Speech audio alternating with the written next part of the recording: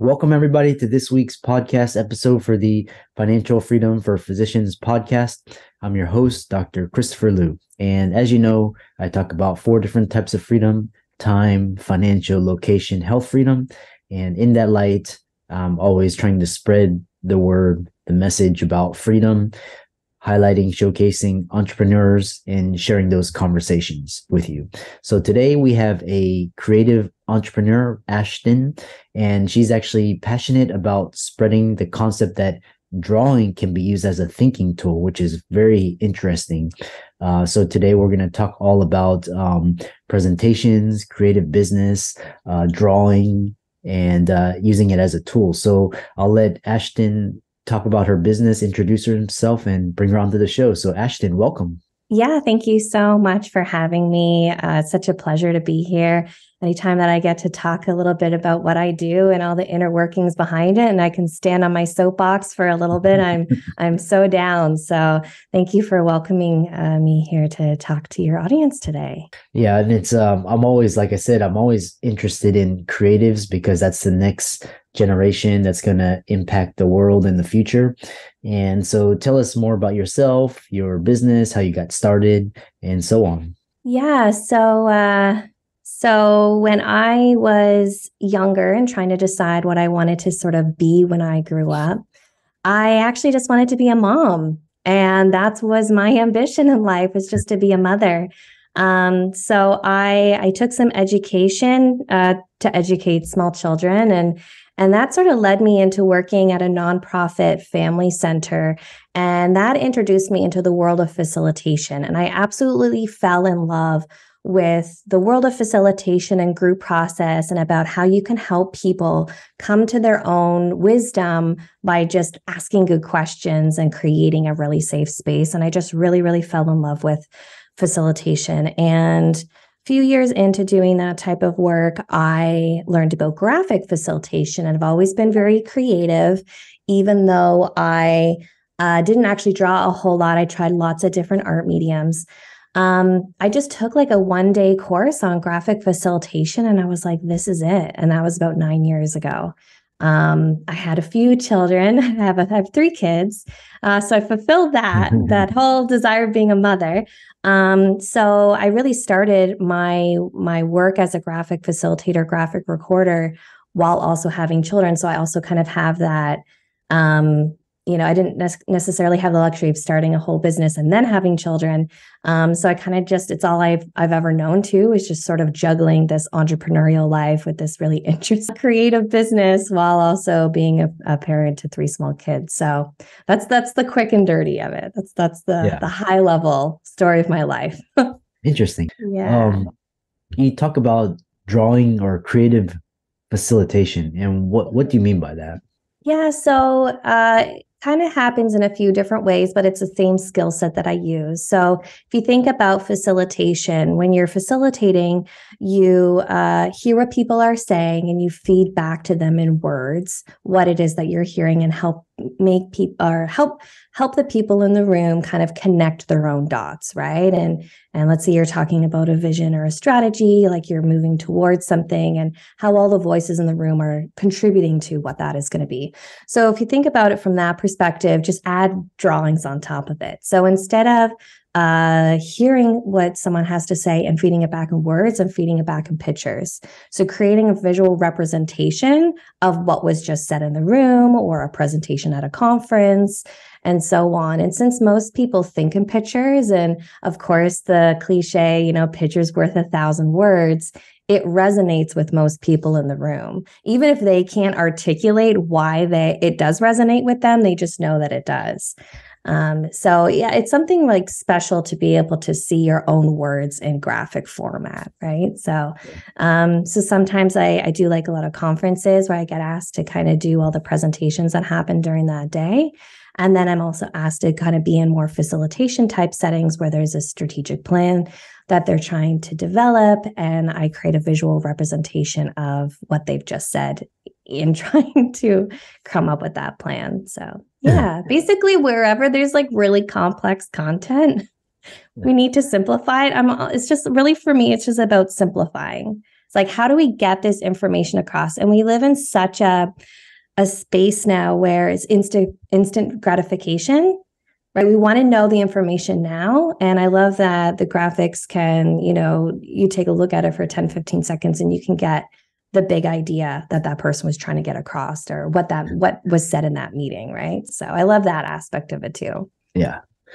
Now, is there any I find it very interesting that, you can draw and you can doodle, and that can sort of lead to like new insights or new ideas. But when you're drawing for example, like a presentation or a meeting, are there any particular techniques or strategies, or is it pretty much free form and you sort of create the associations? Tell us more about that. Yeah, the way that I like to work is very sort of free flowing. I don't like to know a whole lot going into it, but there is an element of risk involved with that, because you don't know how polished that speaker might be, or if that meeting that you're going into, if they have a safe culture, right? So there is like an element of risk every time. But I like the fact that you mentioned doodling, because I think a lot of us experience this and have a similar story of getting in trouble for doodling in our notes as we were growing up, right? And now there's research, not as much as I would like, but there's some research and statistics out there now around how drawing can help you retain. So just the sheer fact of doodling can help you retain up to 29% more information, right? So that's like a pretty powerful statistic in terms of just helping you remember, even if your doodles have nothing to do with the content, right? So that's where I like to sort of kind of get involved, is helping make the doodle a little bit more purposeful. The way that I sort of see it, trying to remember what your question was now, is around it's like an interpretation. So if you think of any other language, like I think I would be a sign language interpreter if I didn't do this work, because I started down that route at one point. I took all the prerequisites to get into the program. And if you think about sign language, someone at the front of the room, they're hearing it and they're putting it into the hand gestures, right, in real time. Whereas I'm doing the same interpretation just from a drawing perspective. So that real timeness. And I like it when people can see the drawing happen, and then they're hearing it and then they're seeing it. It's like reaffirming for them what they've just heard. So yeah. And I think just doodling and going and taking your own notes and adding doodles and graphics into your own notes can be a pretty powerful tool. Like, obviously I'm doing it on like a super professional level, but I love it when people share with me the drawings that they've done in their little notebooks. Of course they're like, oh, they're so bad. I'm like, no, like it's almost like the worse they are, the better. And sometimes when you're taking your own notes for yourself, right? So yeah. And that's where I was, when you introduced me about, drawing as a powerful thinking tool, where I think a lot of people see drawing as, something you go to a museum and you look at a beautiful drawing and you're like, wow, that's nice. But I think drawing can be a really powerful tool to help yourself think. Yeah, it's quite interesting. And do you find that this helps more for audio learners, visual learners, or anyone? Or tell us more about that. There's a lot of debate about this whole learning styles thing. It's such a funny thing because people still, I think, refer to themselves as like, oh, I'm a visual learner, oh, I'm an audio learner, blah, blah, blah. But apparently that's been debunked. So like, who knows? But I think people know, even if it's been debunked, that you have like a learning style. People do have a preference whether or not they like to take in information in an audio way like this podcast, or if they want to watch a YouTube video, right? So, anybody who likes to be able to be like, especially if you're going to take their own notes and add some drawings in, that's sort of like kinesthetic, like hands-on learning style, as well as anybody who, would prefer to watch a YouTube video would probably resonate with this type of thing. Yeah, it's so tell us more about what you've learned drawing 2,000 presentations. Yeah, it's probably close to 3,000 at this point, because that's my number from last year. I haven't updated it. I need to do I always do my numbers at the end of the year, but I have learned a lot. Like, I can usually tell, especially with presentations in the first few minutes, if it's going to be difficult, if it's going to be a tricky one. Just people, how they set it up, how fast they talk, sort of their energy behind it. It's, I feel like I could start a whole other business on how to do better, like PowerPoint present at this point. But the thing that I get to learn about a lot of different industries because I don't work in just one industry, even though I do have a lot in the tech space. I get to learn so much. Like I was learning about fishing rights, the indigenous fishing rights last week, like just really fascinating, interesting topics that you'd never really get to like really be in on the conversation. And so, of course, from like a content perspective, I've learned so much from so many different industries, but I've also learned so many things about like the do's and don'ts, I think a little bit of some presentation. One thing I'll just say, one thing that I learned going from, I was all in person before March of 2020. All of it was paper and markers. And then March of 2020, of course, couldn't travel anymore. So I had to figure out how to do everything on the computer. And I learned very quickly how different presenting on a screen versus in a room is totally, totally different. And the biggest thing was how quick people talk. They talk way faster than they would if they were in person. So I had to really work extra hard to keep up with people. Even though they had 30 minutes, they finished in 20 because they spoke so fast, right? So I always just tell people like, please slow down. I also really got into sort of like some accessibility things of like things that people can do to make their presentation a little bit more accessible for folks too. Like one easy thing to do is just to describe what you look like before you start your presentation. You know, introduce yourself. Hi, I'm Ashton. I'm a white female with asymmetrical hair that has little purple in it. And I'm sitting in a room that has a purple wall with some drawings behind me, right? Just to kind of like help people who may have low vision or are blind, just that sort of like to be in on what's going on because they can't be, see it, what's happening. So, just things like that I've learned as well. So I'm sure I could talk for a whole hour just about those things, but there's just a couple there. Yeah. And the other thing is, how do you actually draw conference presentations? What is your style? What is your method? So if you think about it, I have this sort of formula where you're listening. So you're taking in information, you're trying to make sense of it, you're trying to connect the dots, and then you have your output, the capturing part. So it's this weird balance between all three at any given time. So even as you're drawing, you're still listening and trying to make sense of what's happening. And when you're capturing something 5 minutes down, into the presentation, it might loop back to something else they just said. So trying to sort of make those connections while you're also in this like real time balancing act of all three. So it's hard to explain, of course. But I think just going back to what I said earlier about this like interpretation, if you think about anybody who, knows multiple languages, they're in this like interpretation mode as well. But I have to sort of throw in that like making sense and the connections piece at the same time to try to make all of those ideas make sense. When someone starts their presentation going, I'm going to show you the 3 ways to la la la, like that's a little easier for me. Yeah. But when you don't necessarily know a whole lot, especially when I walk into these industries and I don't know a whole lot other than like maybe watching a few YouTube videos and reading a few articles before I get started to kind of help me a little bit. It's all very in the moment. Yeah.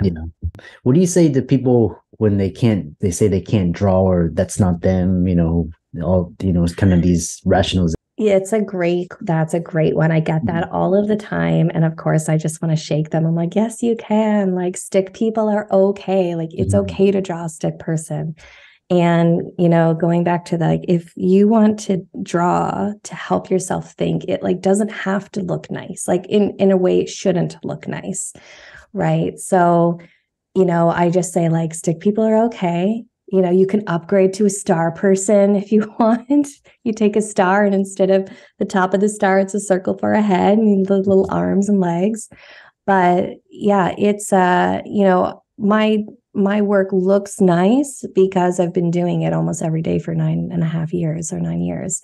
So it's, I always just tell people, if you spent just as much time as I did, your work, we would probably even look better than mine. You know what I mean? Mhm.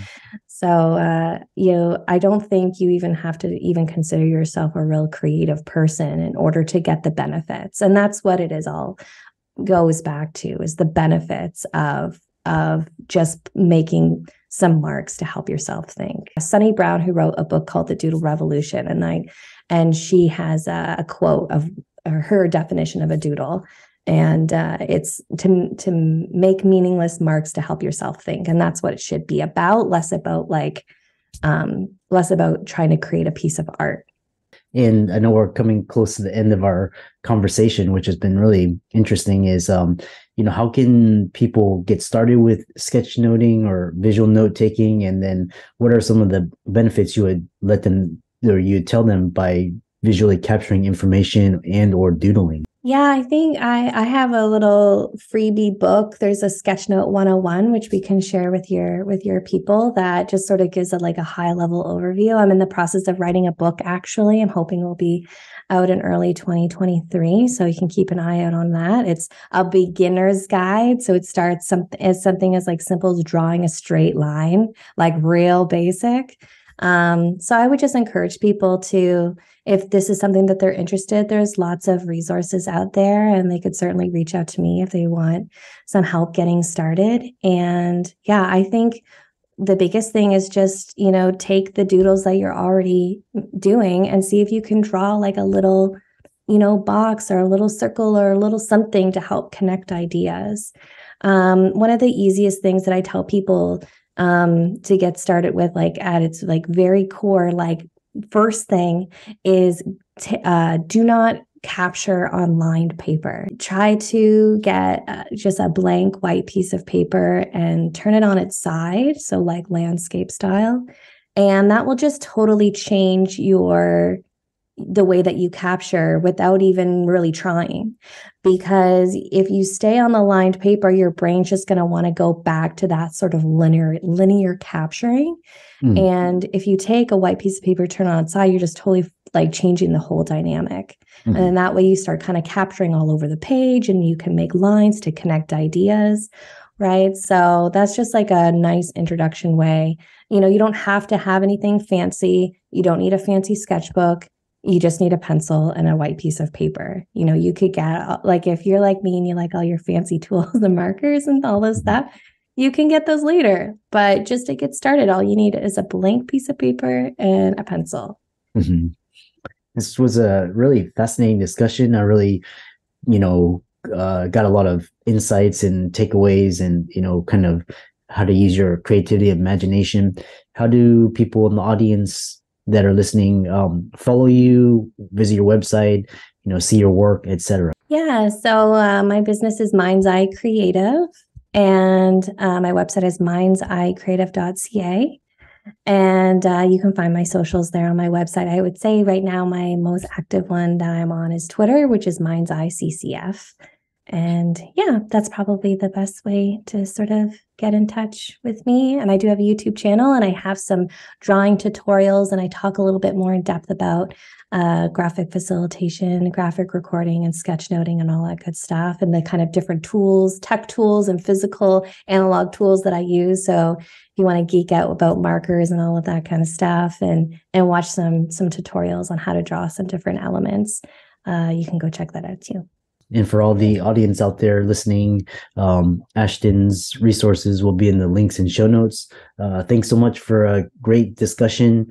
And we look forward to hearing about your future success. Thank you so much for having me. Appreciate it.